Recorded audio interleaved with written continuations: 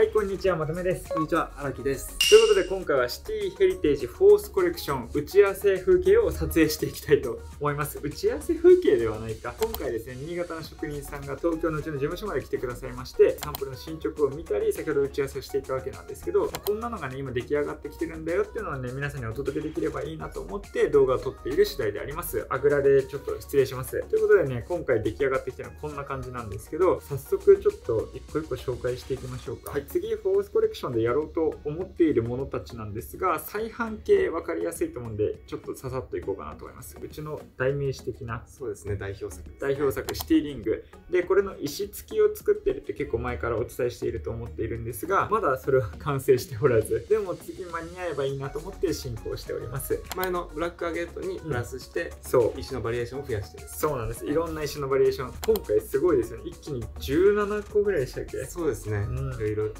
作ってます。作ってていただいていて、その中からちょっと絞ってね、これがいいなっていうのを出していこうかなと思ってます。で、あとね、再販系で言うとツイストのイヤーカフ、ネジネジなんですよ。3連ネジネジのイヤーカフがあったりとか、これがあったりとか、こちらですね、こちらのダブルチェーンブレスレットがあったりとか、このあたりちょっと復活させようかなと思っていて、残り結構もう新型で、ちなみにこれ見えてるので全部ってわけじゃなくて、サンプル今50個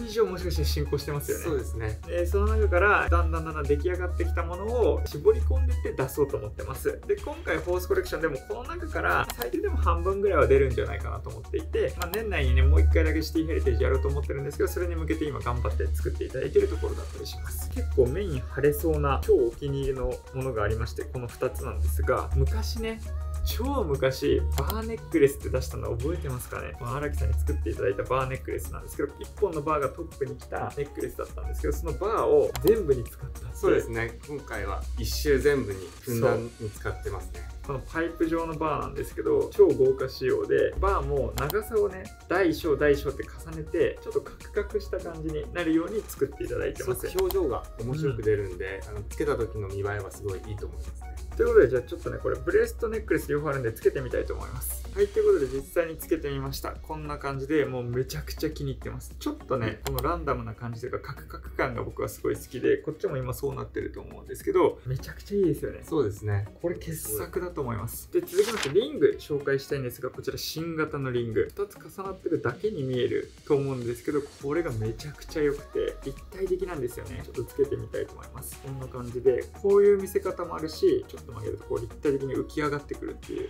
つける方向によっていろんな見え方ができるんで、これはすごく魅力的なポイントだと思いますね。これ可愛いんですよ。ちょっとリングなんですけど高さが出てるんですよね。この高さはちょっと分かってるか伝わってるかちょっと心配ですが、重ねてるところも、高さをちょっと変えてるんで、その分上にこうボリュームが出るんで、その辺もポイントになります。めちゃくちゃ可愛いです、これ。ちなみに先ほどのブレスと合わせるとこんな感じの2倍になっています。続きましてこちらもリング。今回ね、サンプルリングめっちゃ作っていただいていて、リングがたくさんあるんですけど、これもつけたらこんな感じになりますね。これ可愛くないですか、この手。これ面白くて、普通にこう、リングがあって、それがすれ違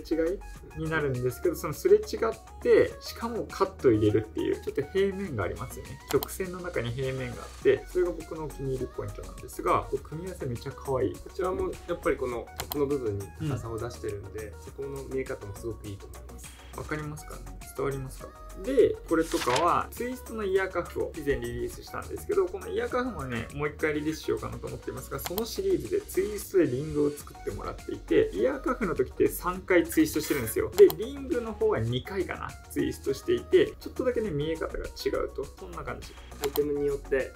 ひねり方をちょっと変えて、また見え方も変わってますね。めちゃくちゃいいですね。だんだん両手完成してきました。いい感じですよね。で、多分ちょっとここ今寂しいんで、この辺りかな。こんな感じになるといいんじゃないかなと思います。はい、ちゃんとつけたらこんな感じ。続きましてこちら、何度もお見せしてるやつなんで期待してる人も多いリングだと思います。僕もめっちゃお気に入りなんですけど、2つの異なる太さのシルバーの線をネジネジしてもらって、ちょっとアンバランスに作っていただいたリングになっていて、めっちゃ可愛いんですよ。超好きでこれ。すごくいいです。ちなみに今紹介してるやつ、すべてシルバー950です。今回950でいくんですけど、素材もね、さらにグレードアップしたということでね、楽しみにしていただきたいなと思います。このね、ネジネジリングと、この上からこれとか可愛いんじゃないかな。このツイストのリング。おなじみの重ね付けっていうのも結構提案していきたいポイントですね。そうですね、同じ指に重ね付けありですよね。めちゃくちゃいいと思います。で、こちらはね、先ほど紹介したんですけど、これやっぱこんな感じで合うと思いますね。で、このツイスト、1ツイストのバングルとか、こっちにもツイスト使ってるんで、今リングで。ツイストシリーズのバングルになります。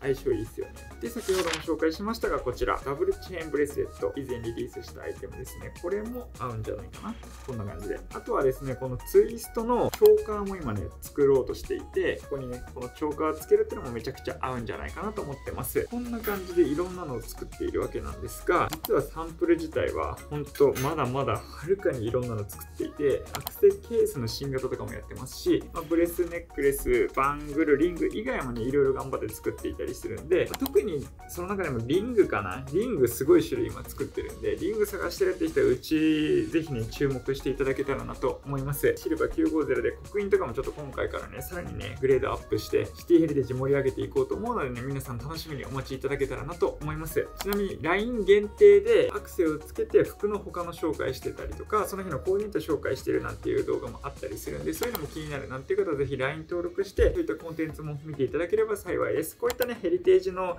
ラインナップとかも LINE 限定で先行発売をしていて、今実は新潟の職人さんうちに実はね3人来ていただいてるんですけど、みんなで作ってくれてるんですよ。手作業で作っていただいていて、どう考えてもやっぱ機械でポンポン出てくるわけじゃないんで、限界生産数量っていうのがあって、その上限来てしまうと購入することできなくなってしまうんで、こういったヘリテージアイテムね必ず欲しいっていう方はね LINE 登録して先行発売参加していただけたらなと思います。いつ発売するなんていう情報とかも LINE の方がね多分早く出せると思うんで、そういうのが気になる方もぜひチェックしてみてください。ということで今回の動画は以上となります。この後みんなでフットサルをやっていきたいと思います。よろしくお願いします。バイバイ。バイバイ。